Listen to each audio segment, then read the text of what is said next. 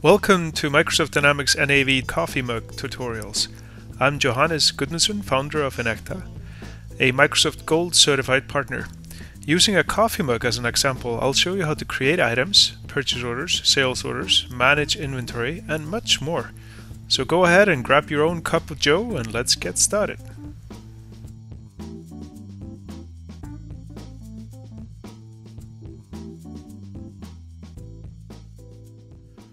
Hello and welcome to the Coffee Mug tutorials.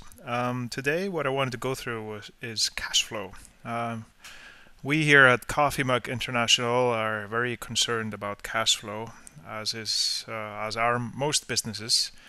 And cash flow has always been sort of a problematic area because you can get some of the detail for cash flow or cash flow forecast out of the system for AR and AP and bank, etc.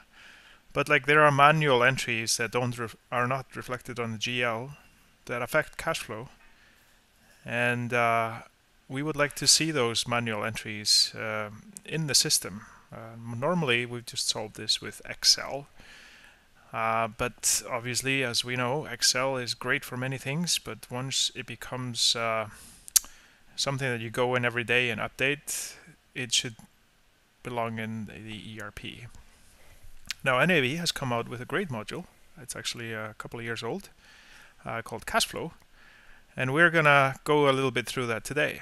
Now I am logged in here as the accounting manager. This is the accounting manager role, and inside the accounting manager role there is a cash flow chart, as you can see right here. And this chart is telling me a few things. For example, over here I see that my receivables for January 2017, we operate in the future, so it's a very revolutionary business. Everything happens 2017. So here we have receivables of 953,000.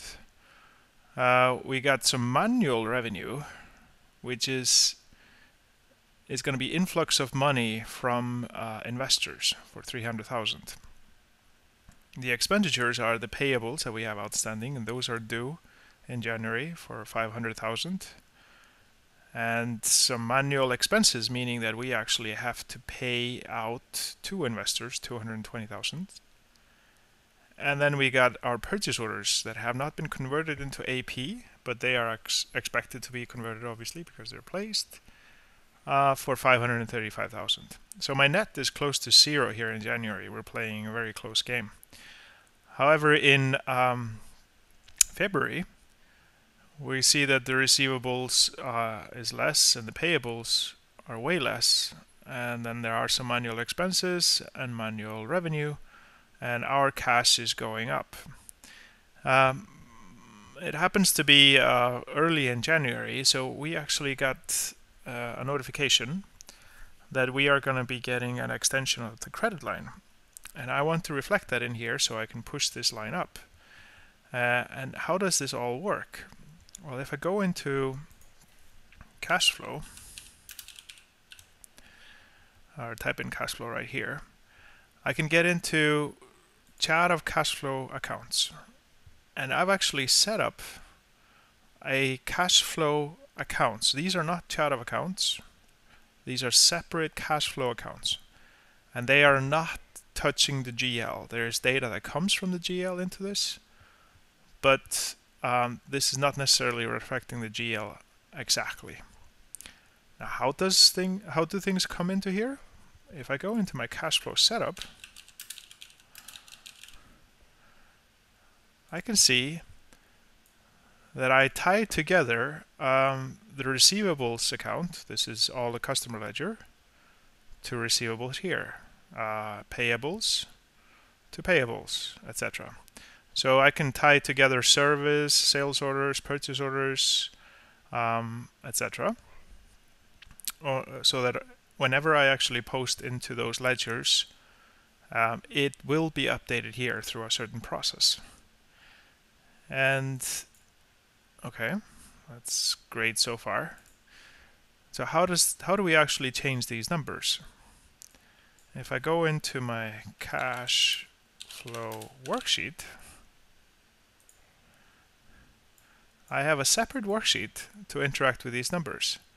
If I hit suggest worksheet lines, it will take any change in AR and suggest to update that in here. But right now I'm actually not getting the AR in here or AP or anything like that. I'm putting in a manual entry. This entry has nothing to do with my GL at the moment or bank. I just want cash flow to reflect that we are going to get a credit line in the future. So it's going to be 01/15/17. Document is going to be credit line 01. My forecast, I have one forecast. The source type is going to be, it's a cash flow manual revenue. And the source is, we can call this in this case private investment, actually financial asset. And the account number I wanted to hit is going to be, let me see, oops.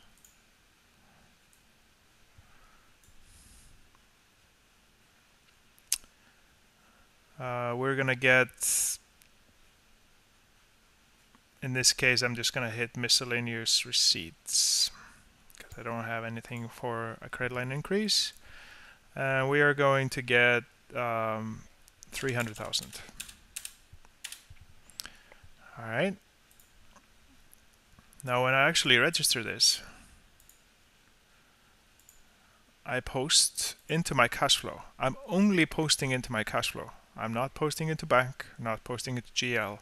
I'm only affecting the cash flow.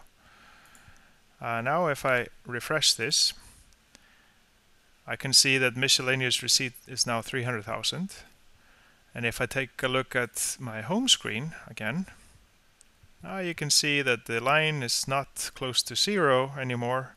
It starts at 300,000 and goes up. So we're looking good. Another really good aspect is the, if I go to cash flow, forecasts, and there is a great screen here called cash flow availability by periods. If I open this up, it shows me how I'm doing. Now these are net for each month, which is kind of nice to see whether each month is going to be a positive or negative. We're looking great here with all positives, but technically, or most of the time, we want to see the balance. So I can just change that here, and now I see my cash flow balance at date. So for the time that I have cash flow forecast in, I can see my cash increasing, going up to 100,000 in December. January, it goes up to 400,000. And you can see here, it's all that odd that they call it cash flow manual expense. It should be manual revenue. That might just be a typo on Microsoft part. But if I click in here, I can see my miscellaneous receipt for 300,000. Okay, so how does this, how does AR and AP get added into this? If I go back to my worksheet, cash flow, like so. If I suggest lines, and I want to see, for example, just receivables, I want to get the receivables in. It suggests the receivables that I have. And they come in here by invoice, as you can see. I can go over this now and say, well, okay, this is great. I might be able to post this to my cash flow, but wait a minute. If I go into this 170,000 here from John Haddock Insurance, I don't think they're going to pay me on the 9th. I think they're going to be a month late, so I can change this. I'm going to move that into February. It's, let's say, February 1st. So here I am actually changing the date that the cash flow is affected, even though the invoice due date stays the same.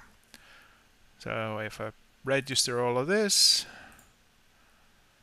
now it's successfully registered. If I go in and look at my availability by periods, this is great. Go into February. Let me see, and I have the cash flow forecast 2000, oh, that's 16. I want to go into February 17. I'll go here, and now I can see that that was actually posted on this date and updated. So that even though this invoice was due in January, I moved it to February because that's when I expected to get paid. So all in all, this is a fantastic module to forecast cash flow, and you can interact with it both by getting data from the GL or from the ledgers and then doing manual things. So kudos to Microsoft for solving this problem. Thank you.